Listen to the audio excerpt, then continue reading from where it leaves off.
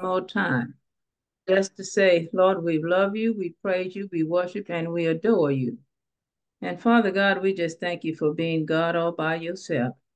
And God, I'm asking that you just touch and bless each and every one of us who are listening either by Zoom or LinkedIn or Facebook or whatever method they are getting on. And then touch us collectively as we are all your children. And we all can use a touch from you. Because just a touch from you, Father, will make everything all right. And Father, I thank you in advance for hearing and answering this prayer. Father, I'm praying it in the name of your Son, Jesus. Amen and amen. Amen. Mm-hmm. You have a scripture, or do you feel like it? Or... Yes, ma'am. It's a really short, small scripture, and this is coming out of Philippians chapter 4. Who? Philippians chapter 4. Okay. And this is chapter 4, and this is verses 5 through 6. Okay. Let your moderation be known unto all men. The Lord is at hand. Be careful for nothing, Mm. but in everything, by prayer and supplication, with thanksgiving, let your requests be known unto God. And that's Philippians chapter 4, verses 5 through 6. May the Lord have a blessing to the reading and the hearing of his word. Heavenly Father, we thank you for just allowing us one more time to come before your throne of grace, Heavenly Father. Although we are not worthy, Heavenly Father, you are, Heavenly Father. You reign above all, Heavenly Father. Even those who have other gods before you, you still reign above them, Heavenly Father. Heavenly Father, even though this world is changing, we Mm. just thank you, Heavenly Father, that you have remained the same. Heavenly Father, we see the troubles of this world, Lord. We see the destruction, Heavenly Father. We see the wars that we have against one another, Heavenly Father. Yes, yes. And it's not just wars between countries, Heavenly Father. We're dealing with spiritual warfare, Heavenly Father.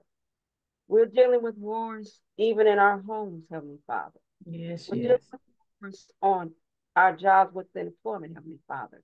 We're even dealing with wars within our church, Heavenly Father. But Heavenly Father, we know that you are not an author of this confusion, Heavenly Father. And we know that, Heavenly Father, that in due time, you're going to make all things right, Heavenly Father. Even though we might not understand it, Heavenly Father, we will begin to know that you are our Lord God. Heavenly Father, we ask that you look down upon those that are going through anxiety and depression, Heavenly Father. Heavenly Father, we know that there is just an amount of those that they have tried to place saying that they have mental health problems, Heavenly Father. And could it be, Lord, that these people have just maybe stepped a little bit away from you, Lord? Because we know, Lord, that you will heal a broken heart, Heavenly Father. We know, Lord, that you will bring comfort to those that are in grief. We know, Heavenly Father, that you are a doctor in a sick room that has never lost a patient, Heavenly Father. And although there are those whose bodies might be breaking and aching with pain, Heavenly Father, we know, Lord, that you have given gift to those that will heal and provide all cures, Heavenly Father, if we just believe. Heavenly Father, we ask that you help us to grow and learn in your word, Heavenly Father. Heavenly Father, we just thank you for this time that we've even been allowed to set aside time to study your word, Heavenly Father. Help us lead not to our own understanding, Heavenly Father, but continue to direct our path, Heavenly Father. Order our steps in your way, Heavenly Father. And Heavenly Father, when we know we can't step any farther, Lord, we know that you will provide and you will carry us the rest of the way, Heavenly Father. Mm-hmm. Heavenly Father, we know that even with additional footprints in the sand, Heavenly Father, we know that those footprints are yours, Heavenly Father, and that we may keep them embedded in our heart. Lord God, we ask that you now touch Pastor White as she brings and renders teachings of your word, Heavenly Father. We ask, Heavenly Father, that you will crown her head with wisdom and knowledge as she brings us forth, Heavenly Father. Heavenly Father, this is my prayer. Ask this and all our many blessings of your Son, Christ Jesus. I do pray and do not ask. Amen. Amen. Amen. Thank you for that prayer. I had pulled out another scripture, Psalms 25. God, prayer for guidance and protection. And because we certainly need protection. Amen. And I just read it in its entirety and we will move on. It's Psalms 25, and I'll read I started verse 1, and I'll go through the entirety. Unto thee, O Lord, do I lift up my soul. O my God, I trust in thee. Let me not be ashamed. Let not mine enemies triumph over me. Yea, let none that wait on thee be ashamed. Let them be ashamed who transgress without a cause. Show me thy way, O Lord. Teach me thy path. Lead me in thy truth, and teach me, for thou art the God of my salvation. And on thee do I wait all the day. Remember, O Lord, thy tender mercies and thy loving kindness, for they have been ever old. Remember not the sins of my youth, nor my transgression according to thy mercy. Remember thou me for thy goodness' sake, O Lord. Good and upright is the Lord. Therefore will he teach sinners in the way. The meek will he guide in judgment, and the meek will he teach his way.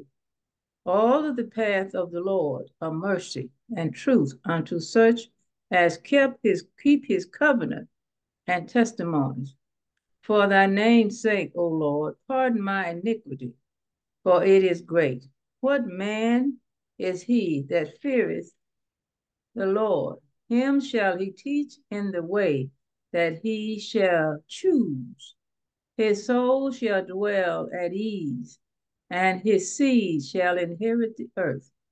The secret of the Lord is with them that fear him, and he will show them his covenant. My eyes are ever toward the Lord, for he shall pluck my feet out of the net. Turn unto me and have mercy upon me, for I am desolate and afflicted. The troubles of my heart are enlarged. O bring thou me out of my distresses. Look upon mine affliction and my pain, and forgive all my sin. Consider mine enemies, for they are many, and they hate me with the cruel hatred. Oh, keep my soul and deliver me. Let me not be ashamed, for I put my trust in thee. Let integrity and uprightness preserve me, for I wait on thee. Redeem Israel, O God, out of all his troubles. The word of God for the people of God. As I was reading through this scripture of Psalm, I said I could teach that talking about the situation that we are going through in this world. But it is as perverse, it is wicked to its core.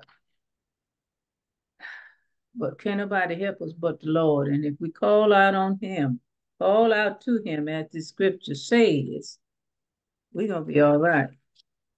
Because I'm like David. I've been old, I've been young, and now I'm old, but I've never seen the righteous forsaken or begging bread.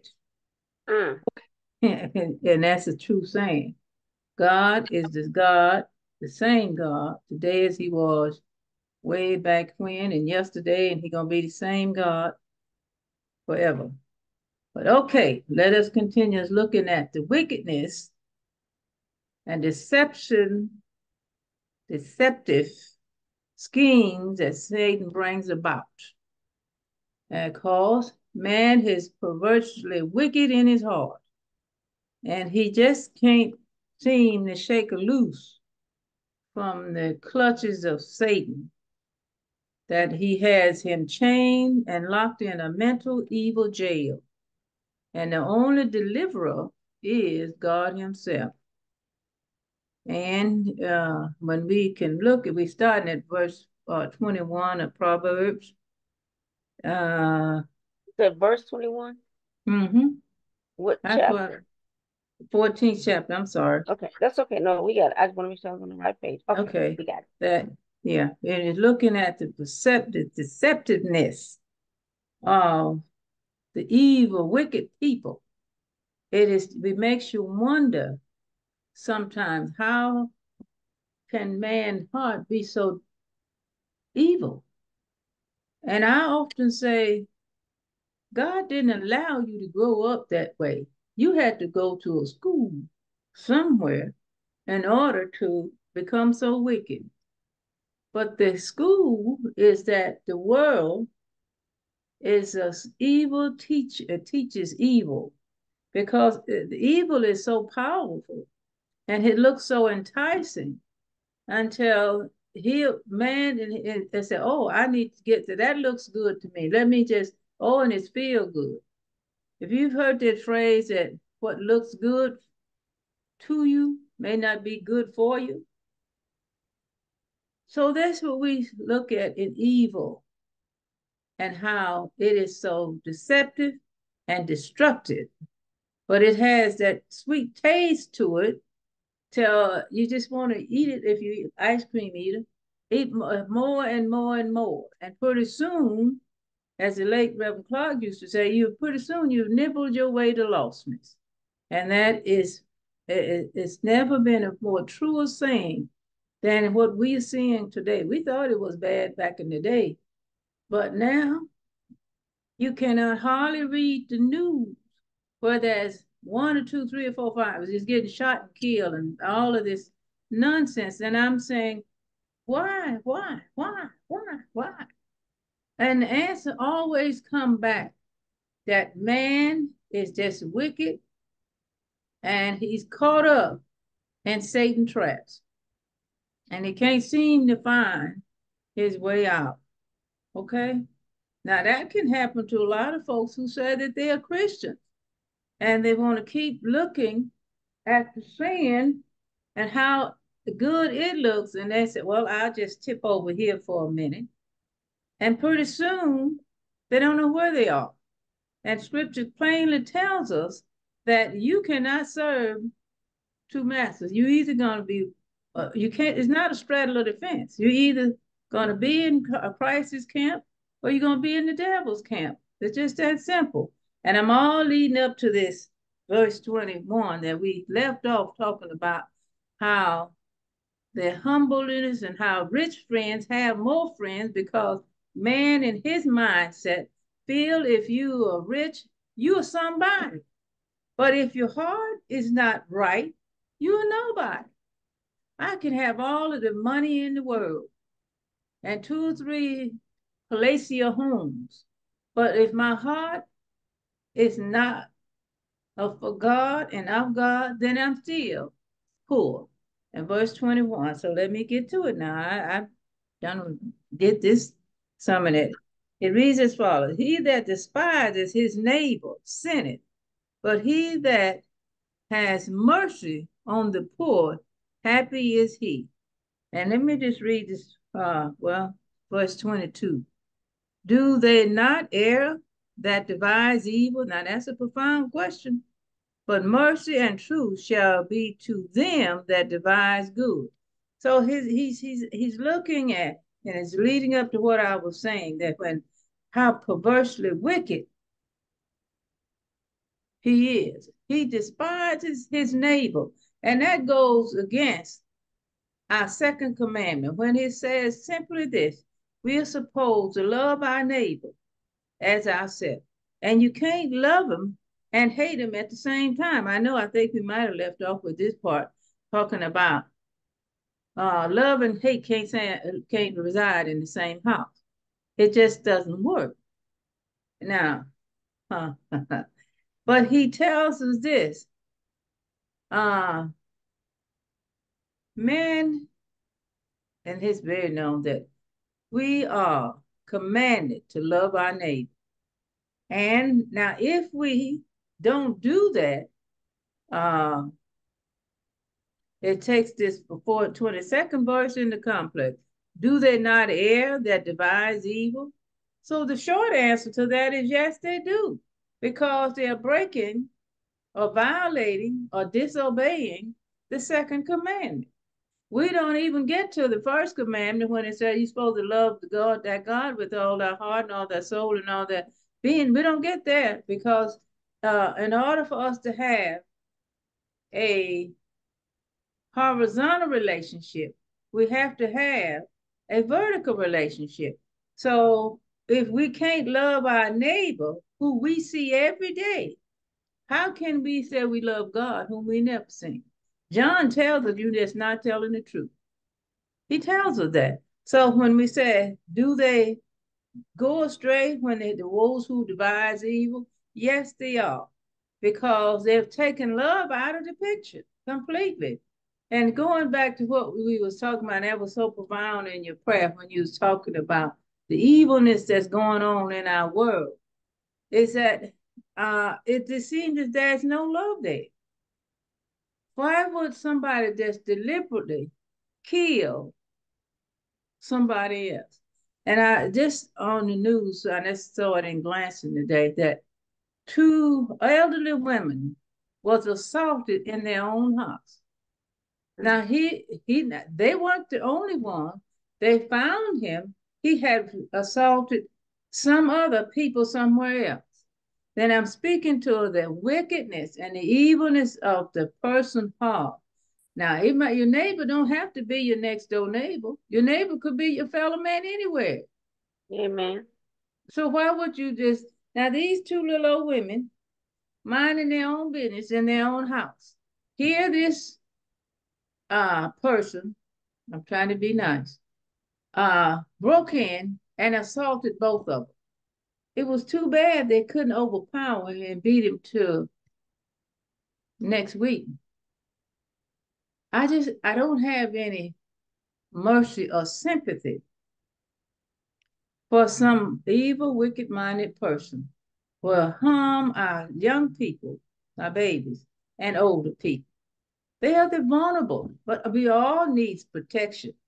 As Psalms 25 said, oh, I will lift up my heels, and my eyes into the hills. That's not the one, but he says, asking for mercy. He said, I will look unto thee, O Lord. I will lift up my whole soul. Lord, I need your protection because we're living in a fallen world, okay? And we know God is on his way back. Satan knows it too. That's why he ramped up his attacks on humanity.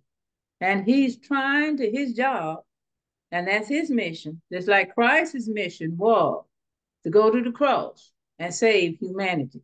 He left us a perfect example on how to live in humble and humility and respecting one another. But Satan goes just the opposite.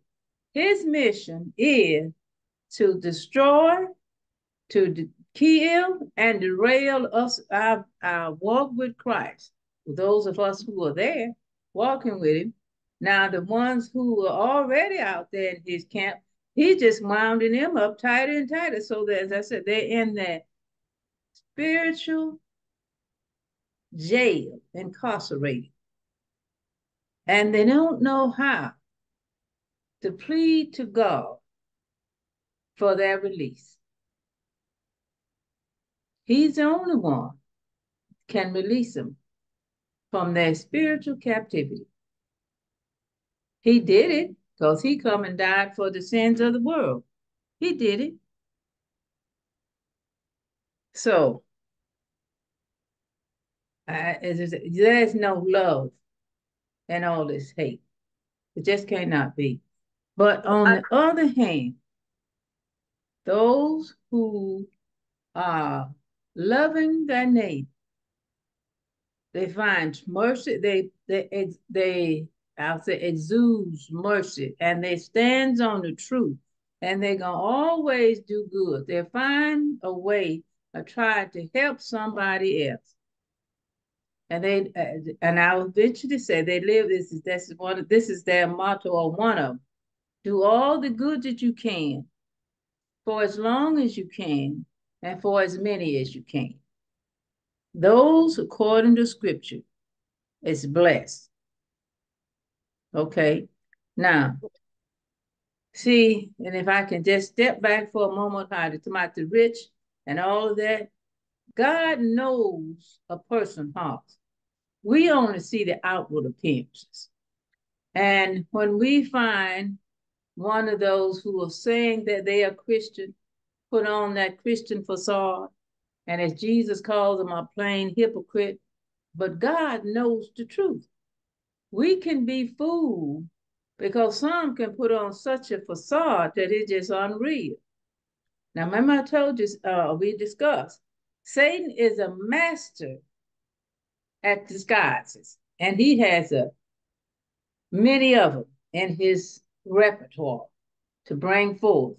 And we have to pray and ask God and thank God for the spirit of discernment, and that we can discern when this is what they call him, wolf in sheep clothing. He's nothing more than Satan. And it's in the scripture in our Old Testament. I can't tell you which one because I don't remember that the prophet told him, spoken through God. He told him, so I see your lips moving where you are giving me, and I'm paraphrasing, half-hearted praises, but your heart is nowhere near me. And we see that today.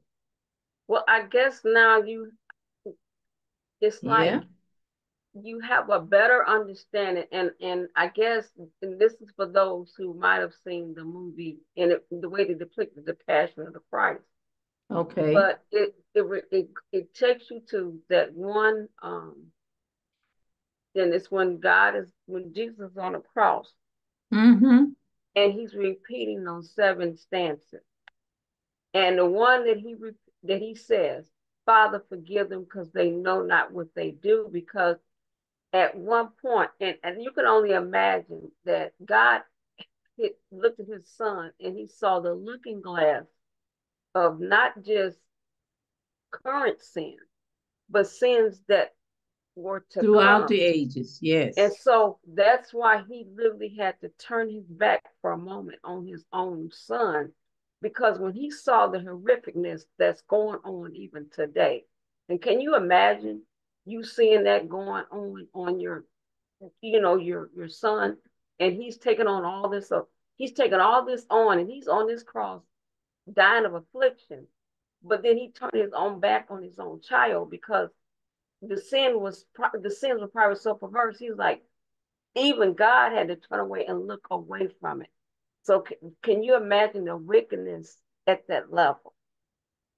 Yes. And that's why it was a bitter pill to swallow when Christ, who is God's son, he is God, was hanging there on that cross, dying for our sins and the sins of the world and through all generations. And it became so heavy. And God is a God that who cannot look on sin. He turned away. Even listen, even the sun and the moon, all of that went out of control. But yet Christ hung there anyway, and he was forsaken by his Father. So what? We would never be forsaken. I don't care how bad the situation get. We cry out to God, and guess what? He's right there on time because Christ took our sins. He bore. He didn't have any. So yes, and see that's why God is God, because he can look all the way through the generation and see uh all what's gonna happen before it happens. That's why when you hear the phrase, he's a God who knows the end from the beginning, he knew all of that. He knew these days was coming and they were going to get worse and worse as man's heart become more wickeder and wickeder. Yes, we have technology and all of the amenities for convenience that our foreparents and people before us didn't have. But what we are less appreciative than they ever were. They was always appreciative for what they had,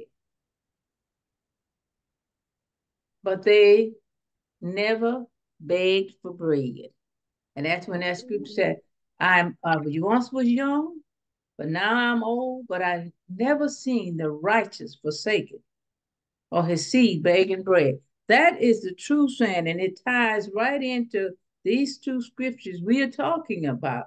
How the evilness, the person that does all this has gone astray. But those who stay the course and stay focused and know where our protection and our helps come from, they're going to be blessed. They are blessed because that saying is when you have God, you have all you need because he's our all in all. What is it that he can't do? Yeah, he's going to put Satan and all this wickedness is going to come to an end, but it's not his time yet. You remember back in the older days when, in the Bible days, when Israel was just going crazy and wouldn't listen to the prophets, and God kept warning them. And he told them, now listen, if you don't change, I'm going to put you in captivity. I'm going to use a more wicked nation, worse than you are. See, you playing wickedness. They are wicked. I'm going to allow them to come and just take you. And I'm going to leave you over there for 70 years. But guess what? I'll be there with you. And he was true to his word. He was trying to get Satan's attention. I mean, not Satan, but Israel's attention to turn back to him and live according to his ways and his instead of chasing around after the world. Okay. Babylon in the scripture, I know in Revelation, she's depicted as the great whore because of the sinfulness that she represents. So, but in his time, in God's time, he came and he delivered Israel back to their uh, homeland. And in a spiritual, all of us who are saved was off them and wickedness. But the word kept going out, and we heard it and answered that he's been long suffering, given there's others who need to repent, time to repent. He really is. And let me say this way. In my travels and communication and with others, there is more people is turning back to God, and some are turning to God because I'll say two things. They see the handwritings on the wall and they recognize, I'll say, the error of their ways. There is no salvation in sin. The only thing they can look forward to in being in the evilness or the evil or sinful camp is death and destruction. Whereas on the other side, the righteous side, we have been assured eternal life. Good things happen to us. And yes, we go through different seasons of trials. God is strengthening our faith in him because he knows what's coming for us down the road. We don't. So he strengthens our faith to sometimes through trials. And then when we can pass that test, we all right. Okay. Any questions or comments before we kind of look at the 23rd verse when it talks about labor, and I want to look at it from a perspective of witnessing Christ as opposed to non-witnessing Christ. it kind of ties in with Isaiah 45. Mm, And when you get down in the scripture, and when even when God is giving you your just due, he says, though you do not even acknowledge me, mm-hmm, I would like you should more than often. I am the God. I'm still there for you. I'm still providing. I'm still a provider. I'm giving you all these things, even though you don't even acknowledge who I am. And I'm the one that gives you light mm-hmm. and provide when it's time for you darkness, so you can go somewhere and go to sleep. Although folks don't sleep, but he also lets you know that I'm a God that, well, yeah, I create disasters maybe to get your attention, Exactly. allow them to happen so that you know who I am, because we forget Mm. Yeah, more often than not, unfortunately for us sometimes. right. Tom is getting the message of all of these disasters this God is bringing. Okay, all right. Now, 25, right? hmm? We on 25, correct? No, I'm on 23. I ain't quite got there yet, but We ain't I'm got there going to yet. get Okay. there soon because we always. Verse 23 says this: In all labor there is profit, but Mm, the talk of the lips tendeth only to purity. Okay, verse 24, and I'll read through 25. The crown of the wise is their riches, but the foolishness of fools is folly. And verse 25 says this: A true witness delivers soul, but a deceitful witness speaketh lies. Okay, mm, now I said I want to bring this from a spiritual uh, point of view.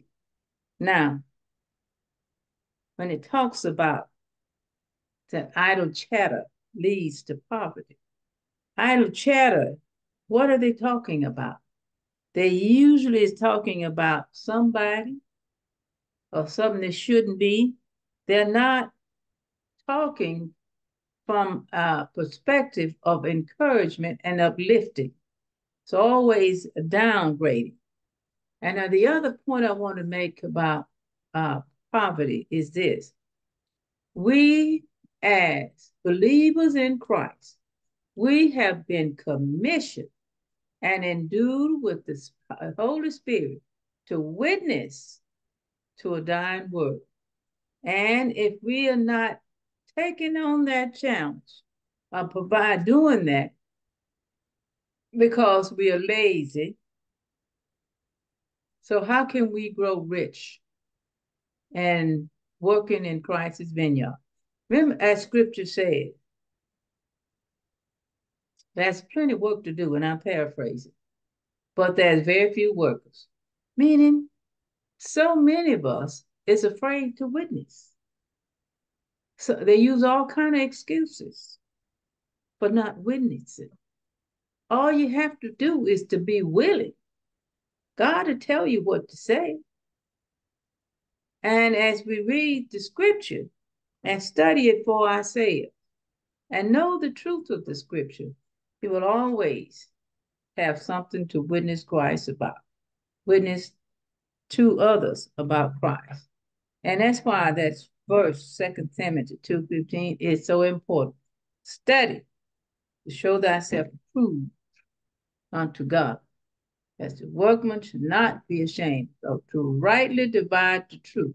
For once we know, then we always will have something to say. We don't have to hang our heads in shame or doubt about what we're going to say.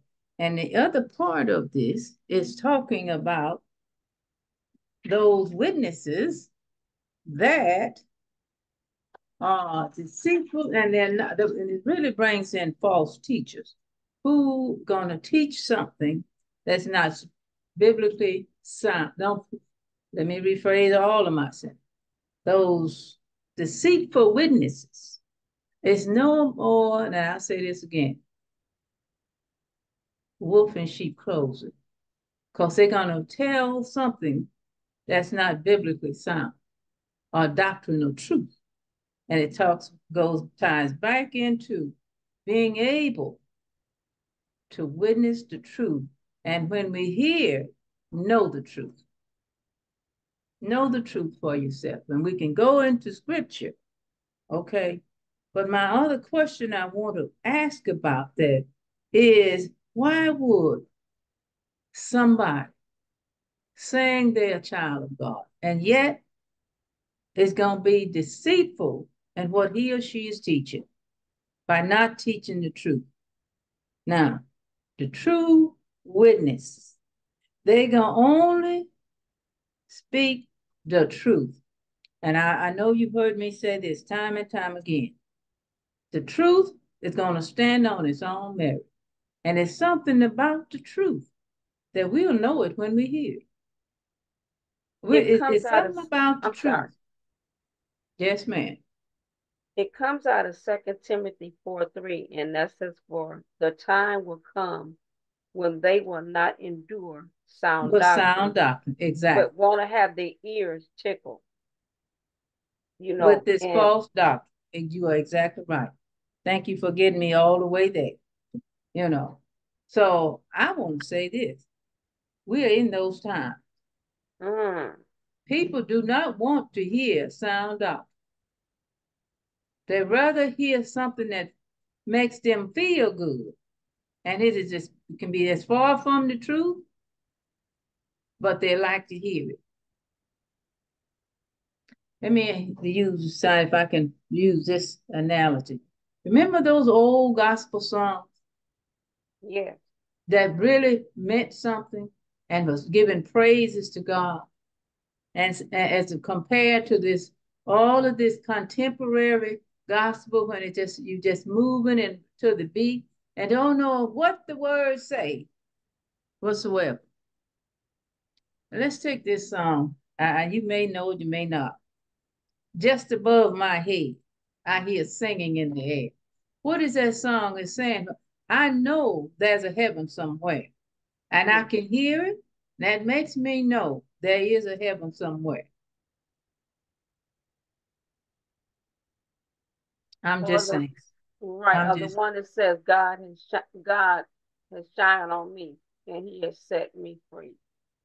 You just exactly. thank God that, but it's letting you know He given you another day, and it's not, and you can say, well, I can at least say thank you while I'm on this side of glory, or give me Yeah. a channel of your peace. I'm just asking for you to channel some peace within me, so that I will stay grounded and rooted with you. Yes, absolutely. Absolutely. Okay.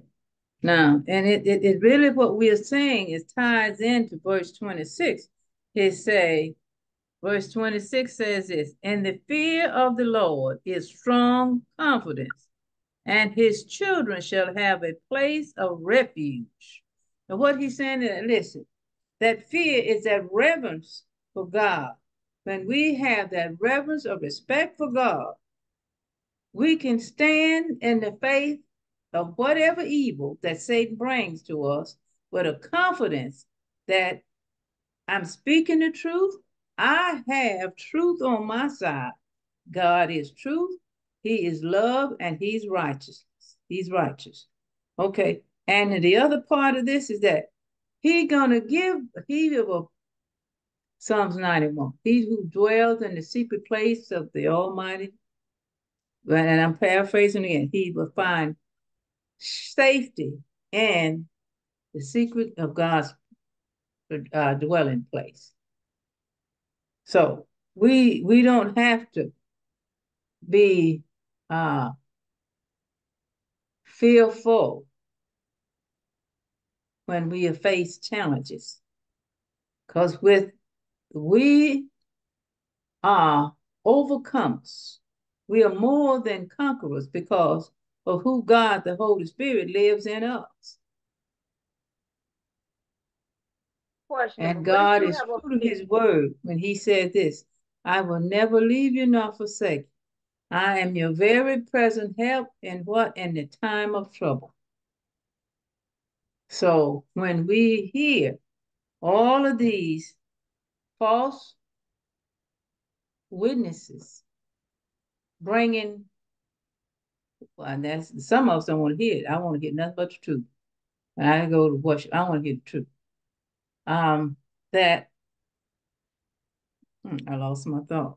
We know that they're lies, but they're ones who are bringing those falsehoods. They are appealing to those that have those itchy ears. They don't want to hear the truth.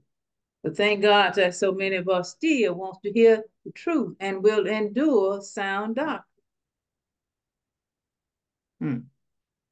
What if you have sometimes, and I've heard people say that they'll say, well, that's not my gift. And I think what it is that they have more of a fear to witness to people. Not saying I don't blame them because you never know what a person's situation is and how they're going to accept what you might be trying to, get across to them as far as witnessing them about Christ.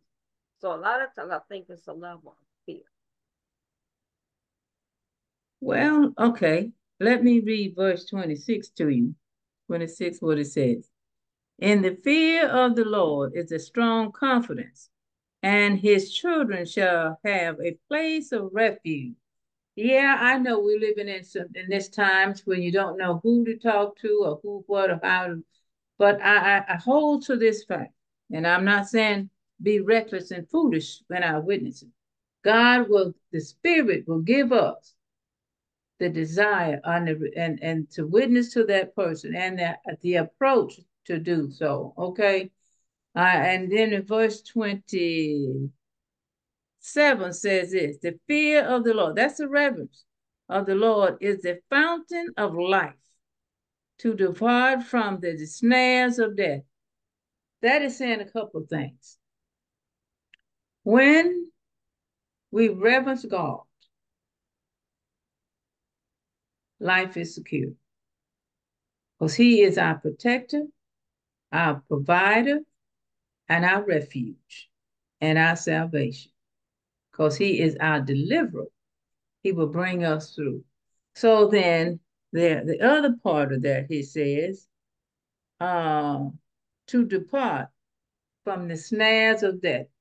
God, when we reverence God, the Holy Spirit, will direct us around the evil snares that the evil people or evil ones or Satan has set for us. That's his protection. He will deliver us around the pitfall. And when we go to Psalms 23, when it talks about he leading me beside the still waters, he gonna take us around those pitfalls of life where that has already been set for us. Okay. Uh, and he said, lay me down in the green. He leads me beside the still waters.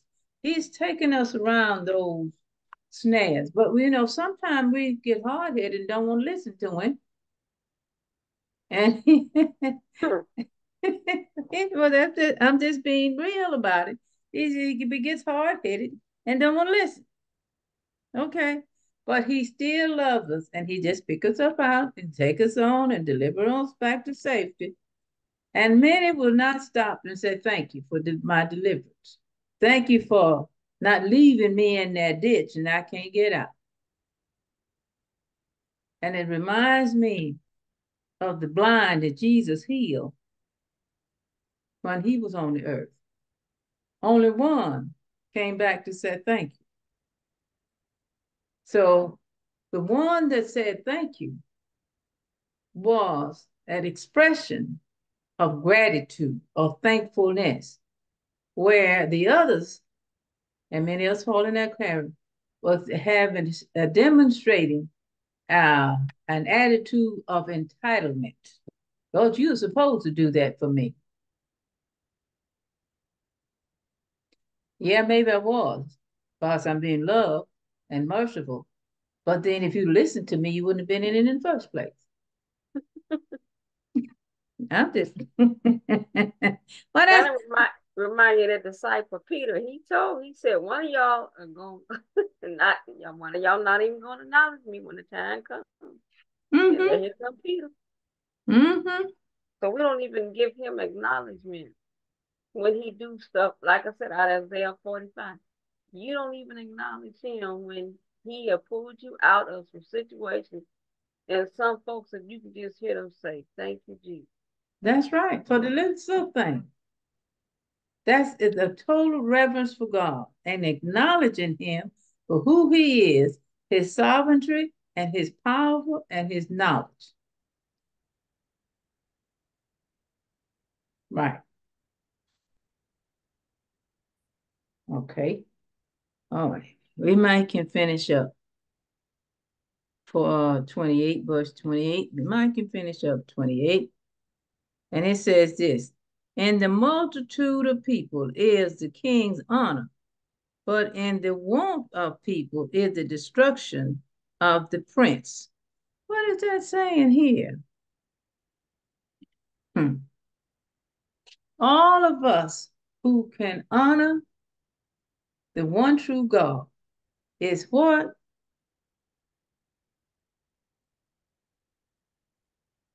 Is honor and blessings. But now listen to me. Look at here. Look at here.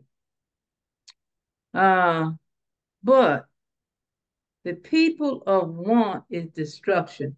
Why people of want? Who are those classified people? Is those who does not honor God, does not acknowledge him, and they're trying to fill in their heart God's space with something else. And I may have said this last week, a couple of weeks ago. I don't care what we try to replace God with in our hearts. We can't because God has a right to be there. Hey, look at who created us. Satan didn't. So when we take and try to move God out of his rightful place in our lives, we can always be scrambling trying to get more because there's an unsatisfied desire in our hearts. Or the more we grab at material stuff, trying to replace God, leads to destruction. Just that simple. We're not going to replace God, no matter how hard we try. Have you never noticed these people that walking in their own wisdom or living their own lives, as they call it, their best life outside of God? It seems as though there's never enough, always clamoring for more. And the person or persons who has made God their life and he's first in their life, they're just dissatisfied with a little or nothing materially because they have everything. When God is in our lives and he's first in our lives, just as we honor him, he honors us. He bless with blessings.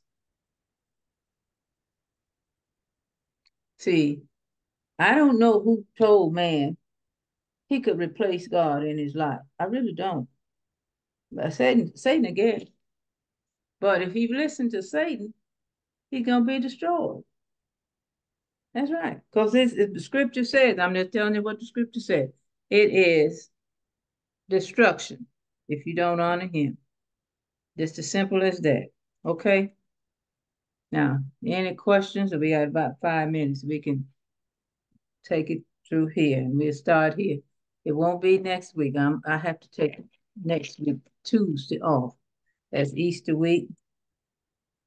And we're going to try to make sure and get me some rest is one thing. I always say that and I don't. Any questions or comments? No, ma'am, you can close us out. He said, I'm no. over here taking notes. You over there taking notes? Yes, Yeah, ma'am. you's a good little note taker. Let us pray. Let's close with prayer. Father God, I thank you for this lesson. I thank you for this gathering. And most of all, Father God, I thank you for opening the hearts and minds and making us receptive to your word, that we will endure sound doctrine because there's many false teachers that is witnessing untruths. But we know that your word's going to stand on its own. And Father God, I just thank you for using me as your vessel to proclaim the truth of your word. And then, Father God, as we prepare to leave this setting, but never your presence, keep us engulfed in your grace and mercy. It is in Jesus' name I pray. Amen and amen. Amen. Mm-hmm. Okay, my dear. Thanks for coming.